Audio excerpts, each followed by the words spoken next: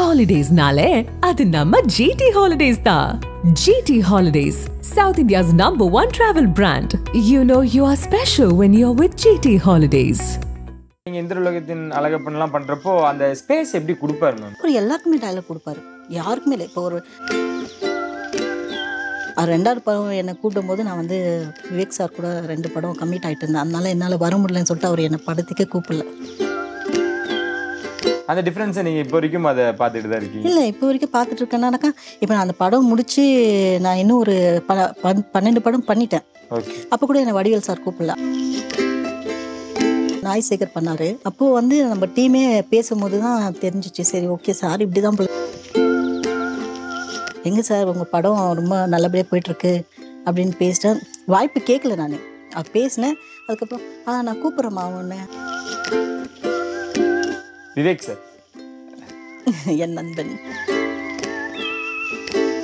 அப்போ அவர் உட்காருவ மாட்டேன், நிற்குவார். டே உட்காருடா அப்படின்வேன். அது சொல்லிட்டு நான் நிறைய டைம் சாரி கேட்டேன் அவர்கிட்ட. சார் சாரி சார், இது கேரக்டர்மா. நீ வடிவேல் டீம்ல இருந்து இங்க வந்திருக்கியா, அந்த மாதிரி ஏதாவது அவர்கிட்ட அந்த வேறுபாடு ஏதாவது பார்த்தீங்க? அவர் திட்டுவாரு. ஆதன் சினிமா நேயர்கள் அனைவருக்கும் ஒரு பெரிய வணக்கம் அண்ட் வெல்கம் டு ஷோ. இன்னைக்கு நம்ம கூட ரொம்ப அழகான ஸ்பெஷலான கெஸ்ட் நம்ம கூட இருக்காங்க. தேவிஸ்ரீ மேம். மேம் வணக்கம். வணக்கம். எப்படி இருக்கீங்க? நல்லா இருக்கேன். நீங்க? நிறைய ரொம்ப நல்லா இருக்கோம் மேம். உங்களை பார்த்ததுக்கு அப்புறம் ரொம்ப எனர்ஜியா இருக்கும். ஃபர்ஸ்ட் ஆஃப் ஆல் எங்களோட வாழ்த்துக்களை நாங்கள் சொல்லிக்கிறோம். ப்ரொடக்ஷன் சீக்கிரமா ஸ்டார்ட் பண்ணிட்டீங்க. கண்டிப்பா. அந்த ப்ராஜெக்ட்டும் சீக்கிரமா வெற்றி பெற எங்களோட வாழ்த்துக்கள். இங்க இருந்து நான் ஸ்டார்ட் பண்ணணும்னு நினைக்கிறேன் மேம். தேவிஸ்ரீ அப்படின்றதுமே வந்து நாங்க நிறைய ரெஃபரன்ஸ் எல்லாம் எடுத்து பார்த்தோம். நீங்க இருக்கக்கூடிய கதாபாத்திரங்கள் எல்லாமே வந்து ரொம்ப கம்ஃபர்டபுளா இருக்கும். ஏன்னா வந்து ஒரு லிமிட்டை தாண்டவும் மாட்டீங்க, ஏறவும் மாட்டீங்க, இறங்கவும் மாட்டீங்க. ஃபர்ஸ்ட் நீங்க யார் அப்படின்னு நான் ரெஜிஸ்டர் பண்ணணும்னு ஆசைப்படுறேன். சந்தானம் அவர்கள், விவேக் அவர்கள், வடிவேல் சார் அவர்கள், அது மட்டும் இல்லாம அசுரன்ல இந்த மாதிரியான படங்கள்ல முக்கியமான கதாபாத்திரத்துல நீங்க நடிச்சிருக்கீங்க. உங்களை எங்கேயாவது ஒரு இடத்துல அங்கீகாரம் பண்ணியிருக்கணும் அப்படின்ற மாதிரி எல்லாருக்குமே தோணும். நீங்களும் நினைச்சிருக்கீங்களா, சே நம்மளுக்கு இந்த அங்கீகாரம் கிடைக்கல அப்படின்ற ஒரு வருத்தம் இருந்திருக்கா உங்களுக்கு? இல்ல, இது வரைக்கும் இல்ல. ஓகே, என்னால முடியும், நான் வருவேன், அந்த ஒரு கான்ஃபிடென்ட் தான். அப்ப நம்ம ஸ்டார்டிங்ல இருந்தே வந்துடும் மேம். நீங்க என்ன சொன்னீங்க, எங்க அம்மாவுக்கு உடம்பு முடியாம கொஞ்சம் பிரேக் எடுத்தீங்க? ஆமா, ஒரு 3 இயர்ஸ் வந்து நான் பெங்களூர்ல இருந்தேன். ஏன்னா டாக்டர் வந்து அங்கதான் படிச்சுட்டு இருந்தா. என்னோட சிஸ்டர் தான் பாத்துக்கினாங்க அவங்கள. பட் எனக்கு வந்து மூவி விட்டு நான் அங்க போயிட்டு அந்த 3 இயர்ஸ்ல கேப் ஆயிடுச்சு. அகைன் ரீ என்ட்ரி. ஃபர்ஸ்ட் பண்ண படம் தான் அசுரன். அசுரன் இல்ல, எங்களுக்கு தேவிஸ்ரீ அவங்க எங்க உதயமானாங்கிறது எங்களுக்கு தெரியணும். எப்படி உங்களோட டிராவல் ஸ்டார்ட் ஆச்சு? என்னோட டிராவல் வந்து என்னோட மாமா இருக்காரு, என்னோட காந்தியத்தோட வீட்டுக்காரு. அவர் இப்ப இல்ல, இறந்துட்டாரு. அவர் வந்து சரத்குமார் சார் வீட்டுல வந்து ஒர்க் பண்ணிட்டு இருந்தப்போ, அப்போ வந்து எனக்கு ரொம்ப பிடிக்கும். நிறைய பேர் ஆர்டிஸ்ட் எல்லாம் பிடிக்கும், எனக்கு படத்துல பண்ணணும்னு ஆசை. இன்னொன்னு என்னோட பாட்டியும் என்னோட அத்தை தான் ரொம்ப ஃபோர்ஸ் பண்ணாங்க, நீ ஆக்ட் பண்ணு, நீ பெரிய ஆளா வருவேன்னு சொல்லிட்டு. அதுக்கப்புறம் மாமா வந்து கூப்பிட்டு போயிட்டு சரத் சார்கிட்ட இன்ட்ரடியூஸ் பண்ணாரு. அவர் ஒரு லெட்டர் கொடுத்தாங்க. அந்த லெட்டர் எடுத்துட்டு வந்து பாண்டி பஜார் ஆஃபீஸ் அங்கதான் ஃபர்ஸ்ட் கொடுத்து படம், முதல் படம் சரத்குமார் சார் கூட தான் பண்ணேன். ஓகே, எப்படி இருந்துச்சு அந்த ஒரு, ஏன்னா ஒரு ட்ரீம் அப்படின்னு வரப்போ ட்ரீமுக்கும் சரி நம்ம ரியல் லைஃபுக்கும் சரி நிறைய வித்தியாசங்கள் இருக்கும். நம்ம கனவுல என்னன்னா நினைச்சலாம், யாரு கூட வேணா நடிச்சிடலாம் அப்படின்னு ஒரு விஷயம். ஃபர்ஸ்ட் டைம் கேமரா முன்னாடி நிக்கிறப்போ எப்படி இருந்துச்சு அந்த ஒரு? நான் ரொம்ப பயந்தேன்.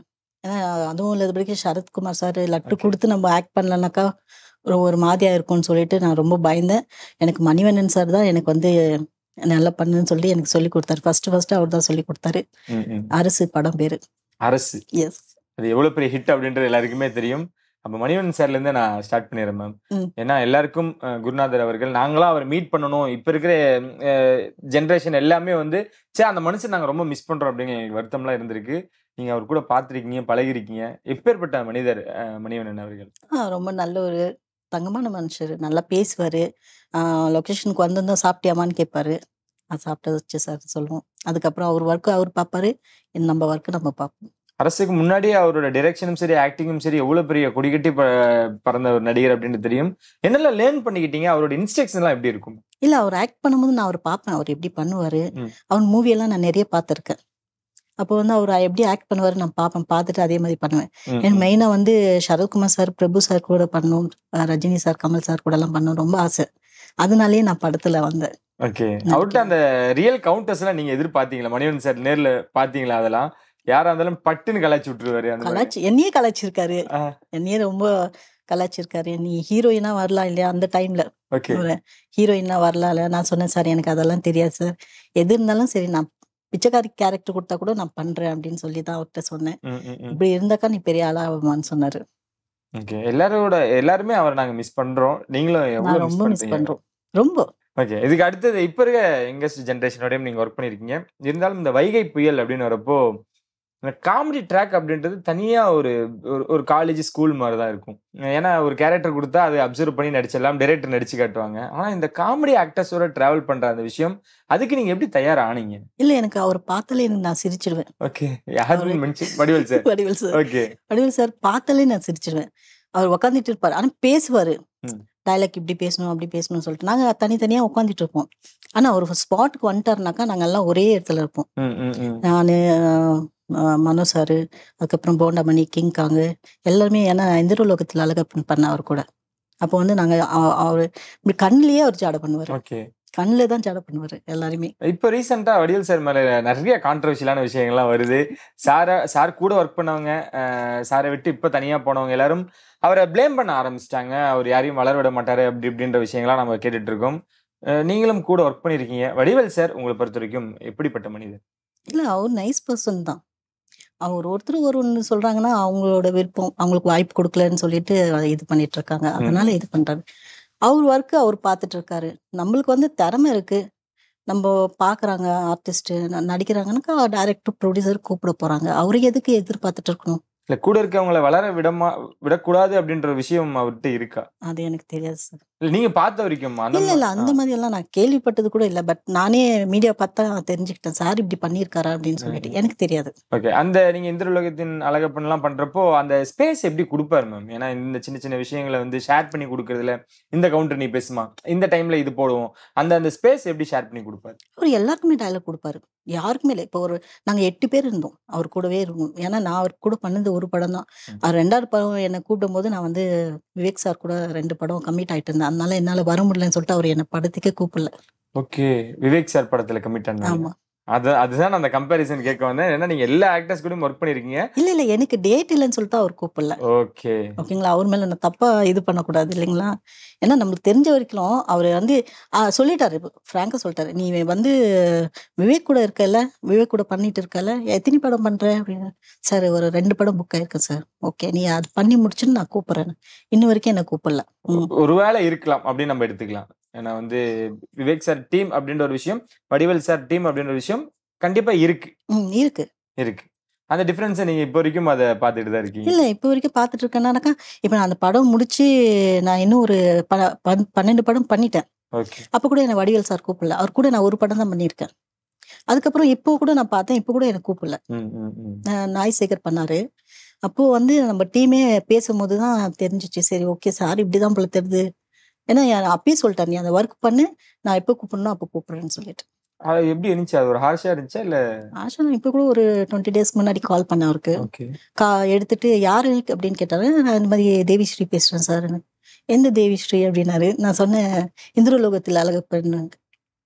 யாருக்கு அந்த குண்டிச்சியா அப்படின்னாரு. ஓகே ஓகே ஆமா சார் நான் தான் பேசுறேன். ஓகே அப்படியா சரி, எங்க சார் உங்க படம் ரொம்ப நல்லபடியா போயிட்டு இருக்கு அப்படின்னு பேசிட்டேன். வாய்ப்பு கேட்கல நானு, பேசினேன். அதுக்கப்புறம் நான் கூப்பிடுறேம்மா ஒண்ணு அப்படின்னு சொல்லிட்டு வச்சிட்டாரு. ஓகே அப்ப உங்க மைண்ட் செட் என்னவா இருந்துச்சு? ஏன்னா கூட பழகிறப்பையும் இருக்கிறப்பையுமான ஒரு கேரக்டர் இருந்திருப்பாங்கல்ல. சோ அவங்க நம்மள மீறி வளர்ந்துட்டாங்க அப்படின்ற ஒரு விஷயங்கள் மாறிட்டாங்க அப்படின்றத நீங்க உணர்ந்தீங்களா? அவர் எப்பவுமே ஒரே மாதிரி தான் இருப்பாரு. புரிஞ்சுக்கிட்டு அவர் கேரக்டர் வந்து ஒரே மாதிரி தான். வேண்டானா வேண்டாம், வேணும்னா வேணும். விவேக் சார் என் நண்பன் எப்படி அவரோட ஒர்க் பண்ண? அந்த நான் ஃபர்ஸ்ட் படம் பண்ணும்போது நீ என்னோட செல்லம் பண்ணேன் சார் கூட. அப்புறம் வந்துட்டு இன்னொரு படம் எனக்கு சொல்லி விட்டார், ஜாம்பவான்னு சொல்லிட்டு பிரசாந்த் சார். அந்த படம் விவேக் சார் தான் எனக்கு சொல்லி விட்டார். இந்த மாதிரி ஒரு கேரக்டர் இருக்கு தேவி, என் கூடயே பண்ற மாதிரி இருக்கும் அப்படின்னு சொல்லிட்டு. Okay sir. அவர் கூட ஒர்க் பண்றப்போ எப்படி இருந்துச்சு உங்களுக்கு? நண்பர்ன்ட்டீங்க, அதுக்கப்புறம் நான் நிறைய விஷயங்கள் கேட்டுதான் தெரிஞ்சுக்கணும். அவர்கிட்ட அந்த மாதிரியான ஹார்ஷான விஷயங்கள் இருக்கு? சாஃப்ட், ரொம்ப சாஃப்ட். ஒரு இது டைலாக் சொல்லி கொடுப்பாரு உட்கார வச்சுட்டு. அவரோட டைலாக் இருந்தா கூட அதை வச்சுட்டு நாங்க ஒரு 4 பேர் 3 பேர் அவர் கூட இருக்கோம்னாக்கா அவங்களுக்கு டைலாக் சொல்லி கொடுப்பாரு.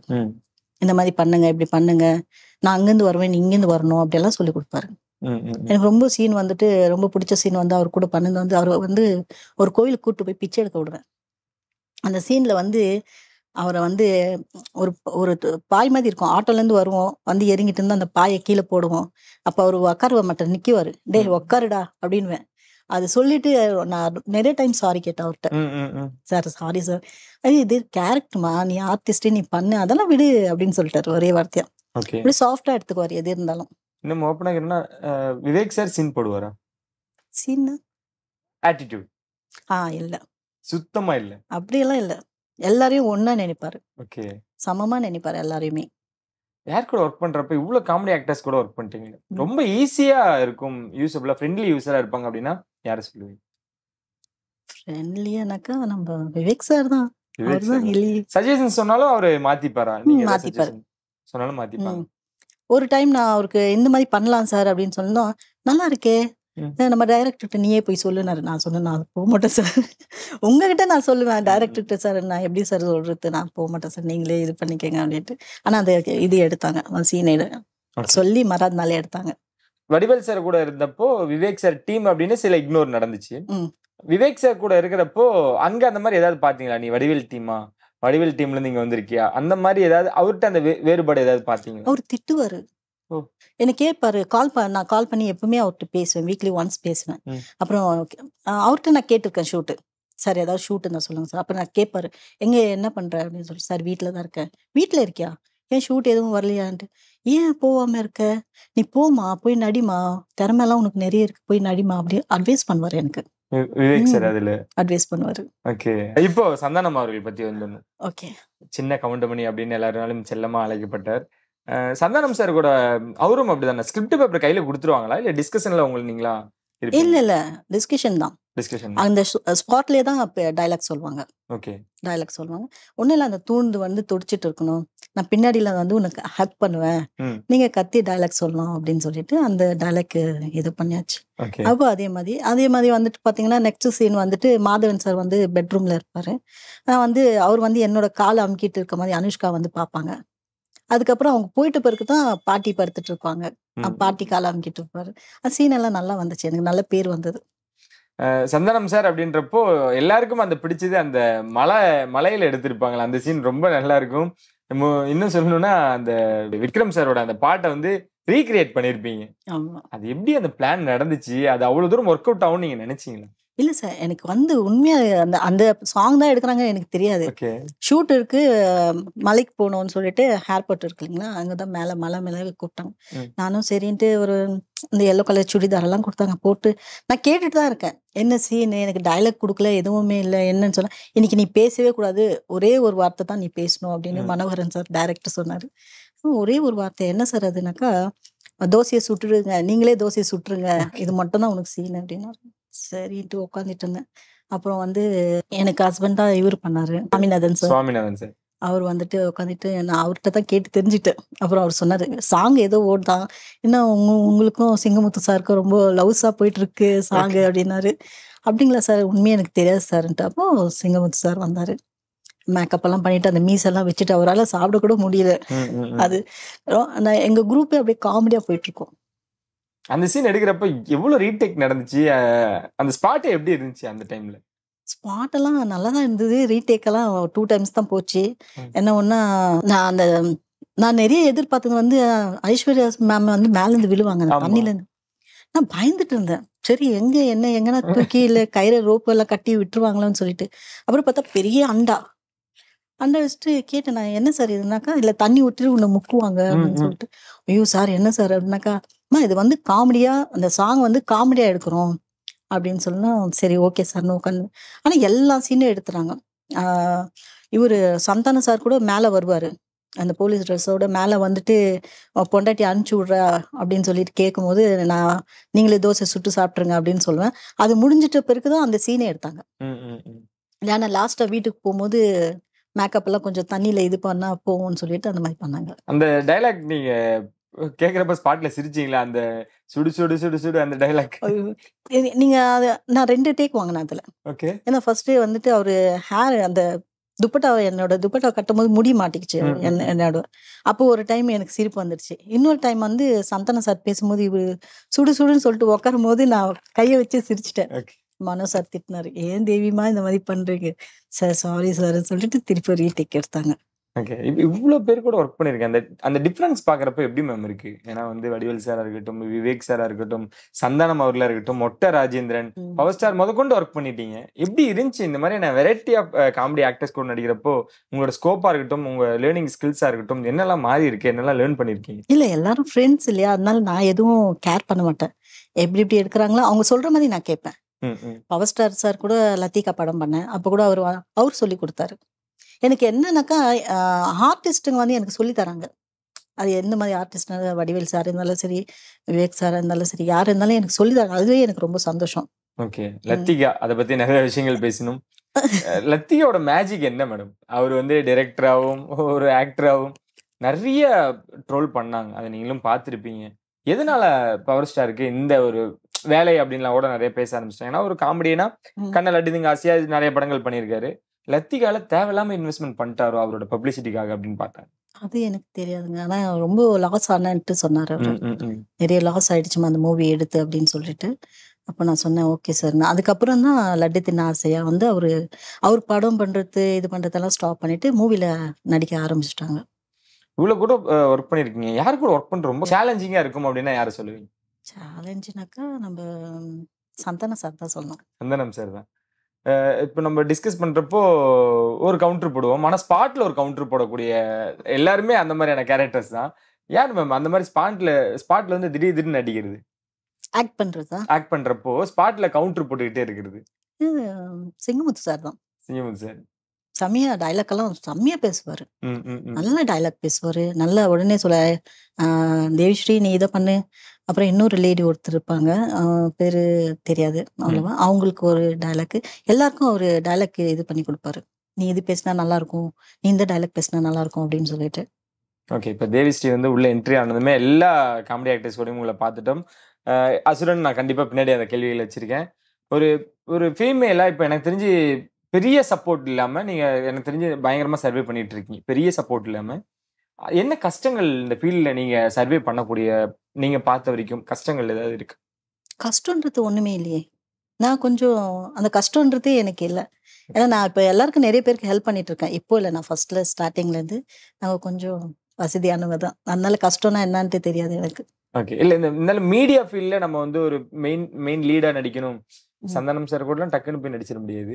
ஸோ வடிவேல் சார் கூட டக்குன்னு போய் நடிச்சிருந்தேன். சர்வே பண்ணணும்னு ஒரு விஷயம் இருக்குல்ல, முக்கியமா ஃபீமேல்லாம் சர்வே பண்றதுக்கு நீங்க உங்க கூட ஒர்க் பண்ண பெண்களும் சொல்லியிருப்பாங்க. அந்த மாதிரி நீங்க கேட்ட வரைக்குமா இருக்கட்டும், பார்த்த வரைக்குமா இருக்கட்டும், அந்த மாதிரி ஏதாவது ஒரு விஷயம் உங்களுக்கு ரொம்ப எமோஷனலா கனெக்ட் பண்ணிருக்கா? லைக் நான் இப்படி எல்லாம் வந்திருக்கேன் மேடம், இந்த மாதிரி ஆடிஷன்லாம் நான் கடந்து வந்திருக்கேன், அந்த மாதிரி யாராவது உங்ககிட்ட ஷேர் பண்ணிருக்காங்க? நிறைய பேர் கேட்டிருக்காங்க. ஷூட் சொல்லுன்னு கூட கேட்டிருக்காங்க. இப்போ வந்து ரொம்ப ஹை லெவல்ல பீக்ல இருக்காங்க ஒருத்தர். நீங்க சொல்லி நான் ஆடியன்ஸ் பண்ணிட்டு போட்டோஸ் எல்லாம் நான் ஒரு 2-3 டைரக்டருக்கு காமிச்சு அவங்களுக்கு கால் பண்ணி நீங்க இவ்வளோலாம் பாருங்கன்னு சொல்லிட்டு இப்ப பார்த்து ரொம்ப டாப்ல இருக்காங்க. நான் இப்ப கால் பண்ணனாக்கா அவ எடுத்துட்டு மேம் நான் கூப்பிடுறேன் மேடம் அப்படின்றாங்க. நீங்க அதான் படிக்கட்டா இருந்திருக்கீங்க, மறந்துட்டாங்க. ரைட். எல்லாருக்குமே சிலருக்கு அந்த மாதிரி அது நிறைய பேருக்கு நான் சொல்லியிருக்கேன். நிறைய பேர் சொல்லியிருக்கிறது வந்து அவங்க ஒர்க் பண்றாங்க, டவுன் ஆகுறாங்க, ஒர்க் பண்றாங்க, டவுன் ஆகுறாங்க. அது நம்ம வந்து ஒரு ஹெல்ப் தான். ஆனா இவர் வந்து டாப்ல போயிட்டாங்க. ஆனா இப்ப கூட நான் கால் பண்ணலாம், ஆனா கண்டிப்பா கூப்பிடுறேம்மா. ஆனா கேக்குறாங்க என்ன எப்படி இருக்க, ஷூட் போதா, நல்லா இருக்கியா, சாப்பிட்டியா எல்லாம் கேக்குறாங்க. பட் அவர் ஒர்க் கொடுக்கறதுல எனக்கு ஒர்க் வேண்டாம். எனக்கு நிறைய பேர் ஃப்ரெண்ட்ஸுங்க இருக்காங்க. இது இப்போ ஓன் ப்ரொடக்ஷன் பண்ண போறேன். ஆனா எனக்கு யாருமே ஷூட் சொல்லணும்னு எனக்கு இது இல்லை. பட் இருந்தாலும் வந்து என்னோட மெயின் ஃப்ரெண்ட்ஸ் அண்ட் டைரக்டரும் அவங்க கிட்ட நான் கேட்பேன். அசுரன் எப்படி மேம் கிடைச்சது? நீங்க எதிர்பார்த்தீங்களா? ஏன்னா காமெடி ட்ராக் எல்லாம் ஒரு பக்கம் இருந்தாலும் அதுக்காக நீங்க ரெடி ஆயிருந்தாலுமே கூட அசுரன் அப்படின்றது எவ்வளவு பெரிய ஒரு பிளாட்ஃபார்ம். அது எப்படி உங்களுக்கு கிடைச்சது? அது எப்படி கரெக்டா யூஸ் பண்ணிக்கிட்டீங்க? இல்ல நான் வந்து தம்பின்னு ஒரு படம் பண்ணேன், சீமான் சார். ஓகேங்க, தம்பி பண்ண வாழ்த்துக்கள் பண்ணேன். அதுல வந்து ஜெகதீஷ் சார் இருக்காரு. ஓகேங்களா, அவர் வந்துட்டு நான் வந்து அவர்கிட்ட கால் பண்ணுவேன் எப்பவுமே.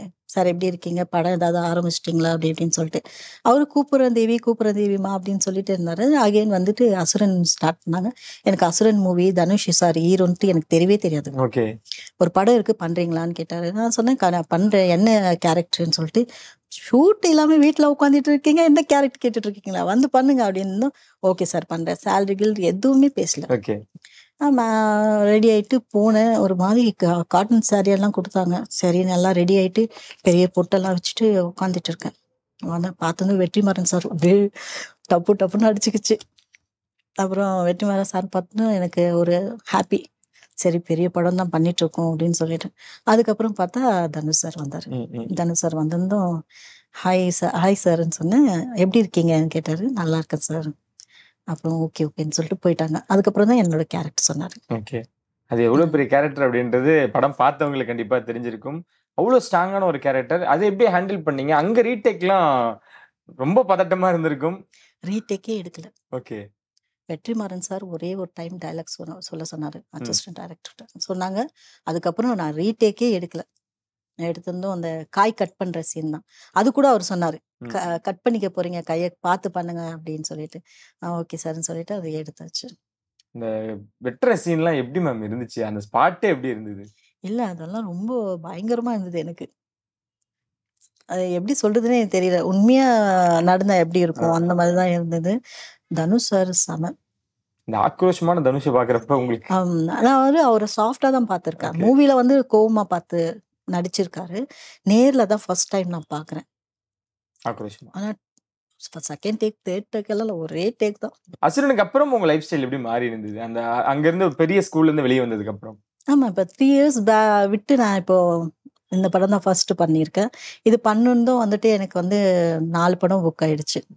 அது அந்த படம் பண்ணும் போதே எனக்கு 4 படம் புக் ஆயிடுச்சு. வந்து வெற்றிமாறன் சாருக்கு ரொம்ப தேங்க்ஸ் பண்ணேன். ரொம்ப தேங்க்ஸ் சார், எனக்கு இந்த மாதிரி இது பண்ணியிருக்கேன். Okay madam. ஏன்னா அவருக்கு தெரியாது நான் ஆர்டிஸ்ட்ன்னு சொல்லிட்டு. அதுக்கப்புறம் நான் அவர்கிட்ட சொன்னேன், நான் வடிவேலு விவேக் சார் கூட எல்லாம் பண்ணேன் சார், காமெடி பண்ணேன், இப்போ மதர் ரோல் பண்ணிட்டு இருக்கேன் அப்படின்னு சொல்லிட்டு. அப்படிங்களா, ஓகேம்மா, நல்லபடியா வாங்க அப்படின்னு சொன்னாரு. இன்னொரு விஷயம் ஷேர் பண்ணிருந்தீங்க, நாங்களே கேட்கலன்னு நினைச்சோம். அந்த தம்பி வாழ்த்துக்கள் சீமான் டைரக்ஷன்ல, அது எப்படி இருந்துச்சு அந்த ஒரு பிளாட்ஃபார்ம்? நல்லா இருந்தது. ஓகே. டயலாக் எல்லாம் நல்லா போச்சு, நல்லா சொல்லிட்டு இருந்தாங்க. ரொம்ப அரசியல் இருக்குமேங்க அவர்கிட்ட. ஆஃப் ஸ்கிரீன்லயும் வந்து நிறைய கருத்துக்கள். அப்பெல்லாம் அவரு இதுலயே இல்லைங்களே. அவரோட அந்த அவரோட தாட்ஸ் இருக்கும்ல, ஏதாவது ஒரு விஷயங்கள் கருத்து, நம்ம வந்து ஒரு சமூகத்துக்கு வந்து ஒரு நல்ல கருத்தை வந்து படைக்கணும். ஆமா, அந்த மாதிரியான விஷயங்கள். டயலாக் நல்லா சொல்லி கொடுப்பாங்க. அவர் சார் வந்து இந்த டயலாக் இவங்களுக்குன்னு சொல்லிட்டாக்கா சரின்ட்டு அந்த டயலாக் கொடுப்பாங்க. அந்த டயலாக் நாங்க பேசுவோம். ஓகே. ஓவராலா தேவிஸ்ரீ அவங்களோட ஆம்பிஷன், அதாவது கோல் என்னவா இருந்துகிட்டு? என்னோட கோல் வந்து என்னோட டாக்டர் பெரிய ஹீரோயினா பண்ணணும்னு ஆசை. ஓகே. டாக்டரை வந்து சீக்கிரமா நீங்க இன்ட்ரோடியூஸ் பண்ண போறீங்க.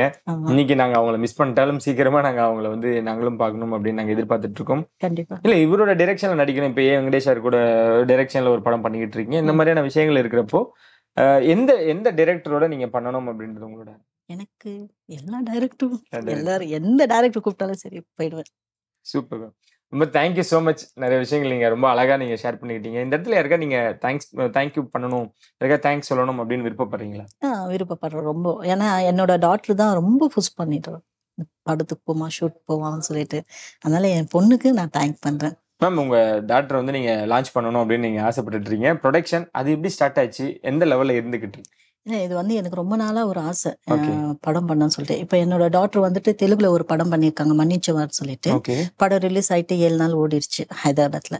இப்ப தமிழ்ல வந்துட்டு சரி நம்ம தமிழ்ல இருக்கோம், தமிழ்ல பண்ணிட்டு இருக்கோம், அதனால தமிழ்ல டாக்டர் இது பண்ணணும்னு சொல்லிட்டு தான் நான் இது கூப்பிட்டு வந்தேன். ஓகே. அந்த ப்ரொடக்ஷன்ல எந்த மாதிரியான விஷயங்கள்லாம் பண்ண போறீங்க? நீங்களும் வந்து ஆல்ரெடி இருந்தவங்களா, இல்ல வந்து எப்படி நீங்க மற்றவங்களுக்கு கை கொடுக்க போறீங்க? அந்த ப்ரொடக்ஷனோட எய்ம் என்னவா இருக்கு? இல்ல இப்ப இது வந்து நான் மட்டும் பண்ணல, என்னோட பார்ட்னர்ஷிப் ஒருத்தர் இருக்காங்க, ஹைதராபாத்ல இருக்காங்க. நாங்க 2 பேரும் சேர்ந்து தான் இந்த படத்தை பண்ணிட்டு இருக்கோம். ஓகே. நம்ம ப்ரொடக்ஷன்ல இருந்து நிறைய ஃப்ரெஷர்ஸ் நாங்க பார்க்கலாம், நிறைய படங்களையும் நாங்க எதிர்பார்க்கலாம் அப்படின்னு நாங்க நினைக்கிறோம். கரெக்ட்டுங்களா? அப்புறம் வந்துட்டு இப்போ நிறைய பேர் ஷூட் இல்லாம எல்லாரும் நிறைய பேர் வீட்டுல இருக்காங்க. எல்லாருக்குமே நான் வாய்ப்பு கொடுக்க போறேன். நம்ம படத்துல நிறைய பேர் இருக்காங்க, என்னை வந்து எல்லாரும் பார்த்துருக்காங்க, நம்மள ஆஃபீஸ்க்கு வந்து ஷூட்டு இதெல்லாம் பேசியிருக்காங்க. நானும் டைரக்டர் வந்து இன்ட்ரடியூஸ் பண்ணி வச்சிருக்கேன். ஆனா எல்லாருக்கும் வாய்ப்பு இருக்கு. இந்த படம் வந்து comedy movie. Okay. Comedy love subject. அந்த யார் யாரெல்லாம் இது வரைக்கும் கன்ஃபார்ம் பண்ணிருக்கீங்கன்னு தெரிஞ்சுக்கலாமா? இப்போ வந்து நம்ம மன்சூர் அலி கான் சார் Okay. பேசிட்டு இருக்கோம். அவர் வந்து இப்போ டேட் கொஞ்சம் இதுவா இருக்குன்னு சொல்லியிருக்காரு. மொட்டை ராஜேந்திர சார் ரெடியா இருக்காங்க, ஈமான் அண்ணாச்சி ரெடியா இருக்காங்க, முல்லை கோதனம் சார் ரெடியா இருக்காங்க. அதுக்கப்புறம் கொஞ்சம் ஆர்டிஸ்ட் நிறைய பேர் போட்டிருக்கோம். போண்டவண்ணி சார் இருக்காங்க, கிங் காங் இருக்காரு, அப்புறம் நம்ம முத்துக்காலு சார் பேசியிருக்கேன். ஓகே, இவ்வளவு ஆர்டிஸ்ட் ஃபுல்லா கலகலப்பா இருக்க போகுது அப்படின்னு நாங்க நினைக்கிறோம். சரணி அம்மாவை தான் ட்ரை பண்ணிட்டு இருக்கோம், ஹீரோக்கு அம்மாவா. ஆனா அவங்க கிட்ட பேசல, அவங்க ஆஃபீஸ்க்கு கால் பண்ணி எடுத்தாங்க. பட் நான் சொல்லிட்டேன் அவங்க கிட்ட விஷயத்த, இன்னும் அவங்க காதுக்கு போய் சேரலன்னு நினைக்கிறேன். என்னதான் இருந்தாலுமே கூட, அதான் நம்ம சொன்ன மாதிரி நீங்க செட்டில்டா இருந்தாலுமே கூட சினிமா ஃபீல்ட் அப்படின்னு வரப்போ ஒரு ஃபீமேல் நம்பி அனுப்புறோம் அப்படின்ற விஷயங்கள்லாம் இருக்குல்ல. சோ வீட்டுல அம்மா அப்பெல்லாம் எப்படி இப்போ உங்களை நினைச்சு எவ்வளவு சந்தோஷமா இருக்காங்க? எல்லாரும் ரொம்ப சந்தோஷமா இருக்காங்க. அம்மா வந்து இறந்துட்டாங்க. அது வந்துட்டு இப்போ அம்மா இல்லை. எனக்கு அம்மாவா, எனக்கு அப்பாவா, எனக்கு லவ்வரா எல்லாமே என் டாக்டர் தான். ஓகே, அவங்க தான் என் கூட இருக்காங்க. இப்போ டாக்டர் தான் எல்லாமே எல்லாமே அவங்க தான். என்னோட சிஸ்டர் கூட இருக்காங்க. அவங்க ஏதாவது நான் பண்ணனாக்கா சொல்லி கொடுப்பாங்க, இது பண்ணாத அது பண்ணாதன்னு சொல்லிட்டு. இன்னொரு நம்ம ப்ரொடக்ஷன் மேனேஜர்னு சொல்ல முடியாது, இன்சார்ஜ் ஃபுல்லா விஜய் செல்வன்ட்டு இருக்காரு. அவர் வந்துட்டு இப்போ 3 படம் பண்ணிட்டு இருக்காங்க. அவர் வந்துட்டு கூட சப்போர்ட்டிங். கஷ்டமா இருக்கா இந்த ஃபீல்டு? மீன்ஸ் ப்ரொடக்ஷன் சைடுல கால் வச்சிட்டோம், நிறைய பேர் ப்ரொடக்ஷன்ல இருந்து பெரிய பெரிய ப்ரொடியூசர்ஸுமே வந்து கொஸ்டின் மார்க்கோட தான் இருந்துகிட்டு இருக்காங்க. ஸோ நிறைய கேள்விகள் இருந்துச்சா உங்களுக்கு ப்ரொடக்ஷன்ல கால் வைக்கிறப்போ? நிறைய கேள்விங்க இருந்தது. அதான் எல்லாம் ஒரு இது டைப்பா கேட்பாங்க. எப்படி இது பண்ற, என்ன பண்ணிட்டு இருக்கீங்க, ஷூட் எப்படி போயிட்டு இருக்கீங்க, எல்லாமே கேட்பாங்க. நம்ம என்ன சொல்லணுமோ அதுதான். எப்படி மேனேஜ் பண்றீங்க, சர்வே பண்றதுக்கு என்ன பண்றீங்க அப்படிலாம் கேக்குறாங்க. என்னோட ஹஸ்பண்ட் இருக்காரு, அவர் ஃபாரின்ல ஒர்க் பண்ணிட்டு இருக்காரு, அவர் பாத்துக்கிறாரு. இப்போ என்னோட டாக்டர் ஹீரோயினா பண்றாங்க, நான் ஷூட் போயிட்டு இருக்கேன். இதுக்கு மேல என்ன? ஓகே, ஹஸ்பண்டோட கான்ஃபிடன்ட் எப்படி இருக்கு? ஏன்னா அவர் எங்க இருந்தாலும் தமிழ் இண்டஸ்ட்ரியில தன்னோட மனைவியும் தன்னோட மகளும் வந்து அவங்களோட ஃப்ரீடமுக்கு ஏத்த மாதிரி இருக்கணும் அப்படின்ட்டு அவர் நினைக்கிற கூடிய விஷயங்கள். கண்டிப்பா நிறைய இது சேஃப் பாப்பாரு அவரு. கால் பண்ணி சொல்லிட்டே இருப்பாரு, சேஃபா இருங்க 2 பேரும், அணுவை கூப்பிட்டு போகும்போது கூட போ அப்படின்னு சொல்லுவாரு. ஏன்னா அவரு ஃபீல்டுனா என்னன்னு தெரியும். நிறைய பேர் வந்து ஃபீல்டை வந்து நாசம் பண்ணி வச்சிருக்காங்க. அதனால ஃபீல்டுனாலே ஒரு தப்பான இதுல தான் பாக்குறாங்க தவிர, ஒரு ஃபீல்டுனா அவங்களுக்கு ஒரு மனசு இருக்கு. இப்போ எல்லாரும் எப்படி ஜாபுக்கு போறாங்களோ அதே மாதிரி நாங்க வேலைக்கு தான் வரோம். ஆனா நிறைய பேர் அது தப்பா நினைக்கிறாங்க. ஃபீல்டுனா ஃபீல்டா, சினிமால இருக்காங்களா, அது வேற மாதிரி திங்க் பண்றாங்க. அது ஏன்ட்டு எனக்கு புரியல. அப்ப எதுக்கு நீங்க தியேட்டர்ல போய் படம் பாக்குறீங்க? புரியுதுங்களா? உங்களுக்கு என்ஜாய்மெண்ட் வேணும்னு சொல்லிட்டு தியேட்டர்ல உட்காந்து படம் பாக்குறீங்க, அவ்வளோ எல்லாரையும் பாக்குறீங்க. அதுக்கப்புறம் அவங்கள பத்தி பின்னாடி தப்பா பேசுறாங்க. அது நான் கேள்விப்பட்டிருக்கேன் நிறைய. பொதுவா சொல்றேன். இந்த மாதிரி மயில்சாமி சாரா இருக்கட்டும், மனோபாலா சாரா இருக்கட்டும், விவேக் சாரா இருக்கட்டும், அந்த ஒரு கேங்கே மிஸ் ஆன மாதிரி இருக்கு. அந்த இடத்த நிரப்ப நீ யாராலையும் முடியும்னு நினைக்கிறீங்களா? முடியும் சார், ஏன் முடியாது சொல்லுங்க. இல்ல, விவேக் சார் மாதிரியான ஒரு மனிதர் சிரிக்கும் வச்சு சிந்திக்கும் வச்சு இனி யாரும் பிறக்க முடியாதுன்னு தான் அவங்களால முடியாது. நான் என்ன சொல்றேன்னா, நாங்க வந்து அந்த ஃபீல்டுல போக முடியும், எல்லாருமே போக முடியும். இப்போ விவேக் சார்னா விவேக் சார் தான், வடிவேல் சார்னா வடிவேல் சார், சந்தான சார்னா சந்தான சார். அவங்கவுங்களாதான் இருக்க முடியும், யாருமே வந்து ஃபீல் பண்ண முடியாது. Thank you ma'am, thank you so much. இன்னும் நிறைய ஸ்கிரீன்ல உங்களை நாங்க பார்க்கணும், இன்னும் நிறைய நிறைய முக்கியமான கதாபாத்திரம் நீங்க எடுத்து நடிக்கணும் அப்படின்ட்டு நாங்க எங்களோட சார்பா ஒரு வாழ்த்துக்களை சொல்லிக்கிறோம். ரொம்ப நன்றி மேம், எங்க ஸ்டுடியோக்கு வந்ததுக்கு. இன்னும் நிகழ்ச்சியில அவங்க சந்தி மாதிரி உங்களை விடைபெறும்.